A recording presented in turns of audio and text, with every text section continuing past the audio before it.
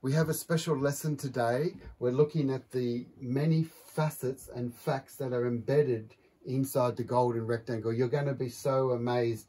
And the reason why I'm showing you this is that this is an example of where lots of harmonic numbers appear. I like to index and organize all this knowledge into what we call a harmonic stairway. It's Jain's Dictionary of Numbers. It's my lifetime collection of organizing all this knowledge so that at any time you want to know about what's 116 about, what's 1.9 about. So I'm calling this the golden rectangle. And in a nutshell, what we're doing today is we're only looking at the main diagonals of the golden rectangle, and you'll be amazed, I mean really amazed, what's encoded in this. So just firstly, we just did an e-course on the beach studying the golden rectangle and how to draw the golden spiral. So we did that. So this is the follow-up, and to do that we need to get grids happening. So to get the grids happening, you can see that what I'm showing you here is pretty correct. Excuse the thickness of the chalk, but this is a good size. It's a perfect golden rectangle. Now, just to double check it, Leonardo da Vinci, as you know, he would have had this calipers, the golden caliper. So once we know this leg here, we pick it up and we can check that it fits exactly, that this fits. This gives us the length, so the short to the long, because it has 3 legs. If that's 1, this is 1.618. So we know that this is all working, and so we're going to call this 1, that's the width, and the longest side is called phi. So we know that this is 1.618.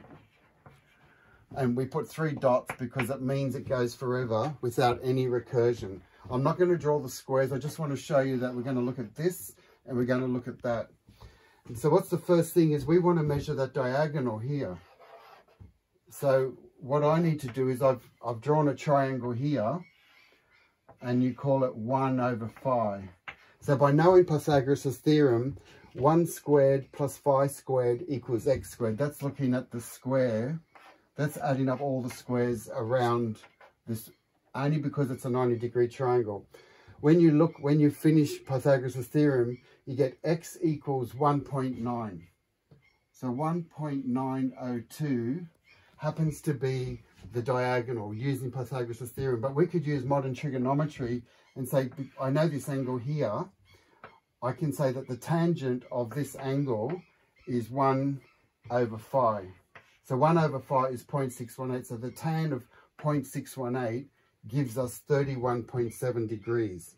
Now the reason why 31.7 degrees, that's called the arctan. When you don't know the angle, but you know the sides, we've got the arctan is 31.7 degrees.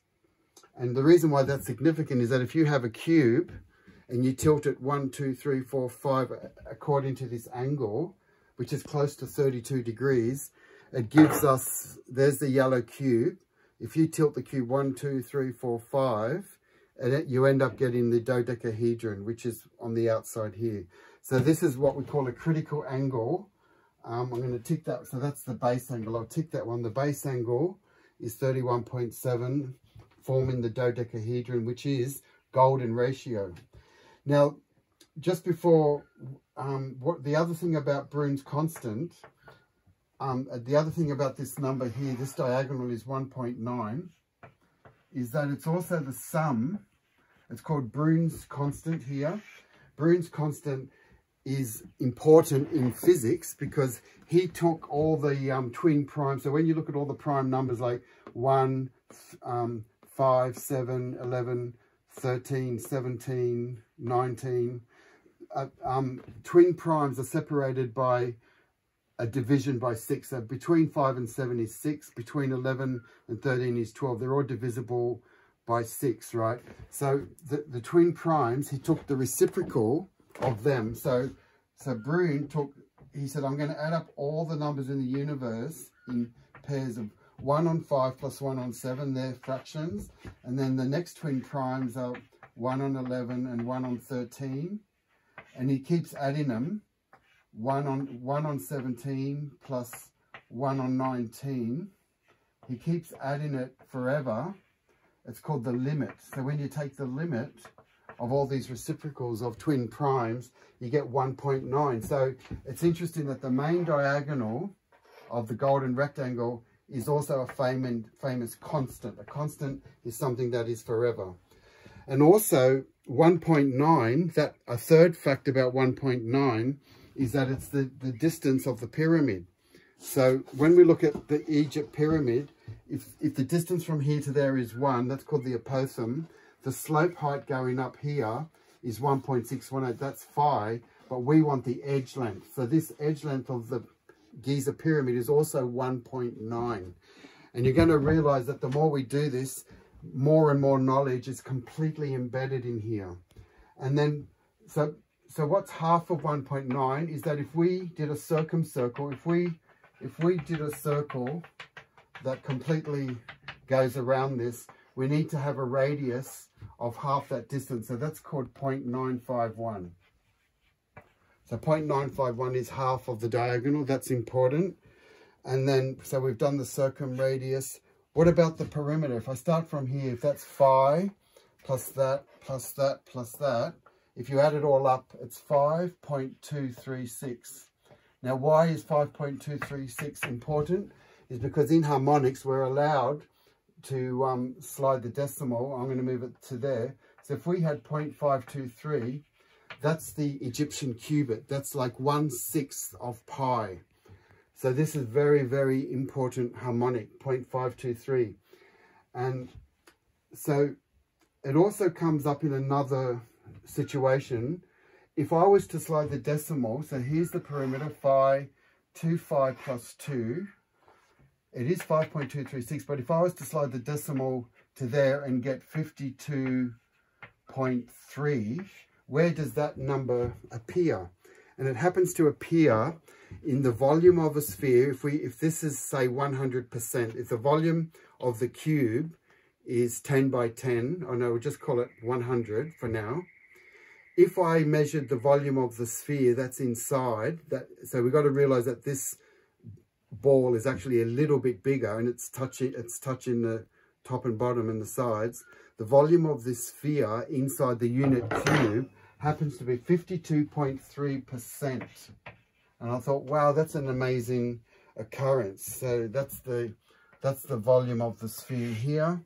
And just the last thing to look at, we want to look at the angles in between the diagonals here. So I want to look at that angle, which is the same as that angle. And again, I can calculate it by doing, if I was just to do this and have a right angle here, I can calculate this angle here and I can calculate that angle there.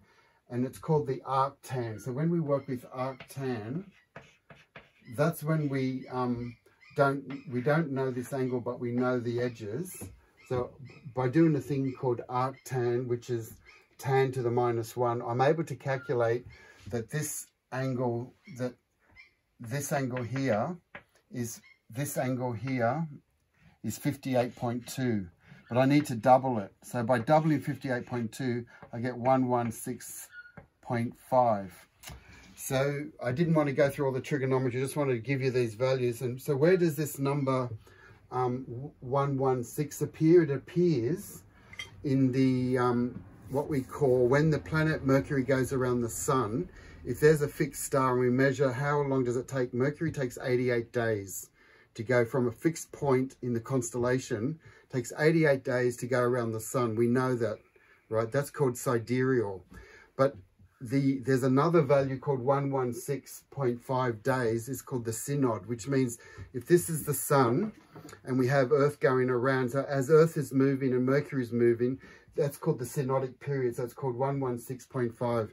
And I could go on and on about this, but I just wanted to show you there's actually more information. And what's important is that all of this is in the palm of your hand. The summary, the conclusion of this golden rectangle is that we have a golden rectangle here.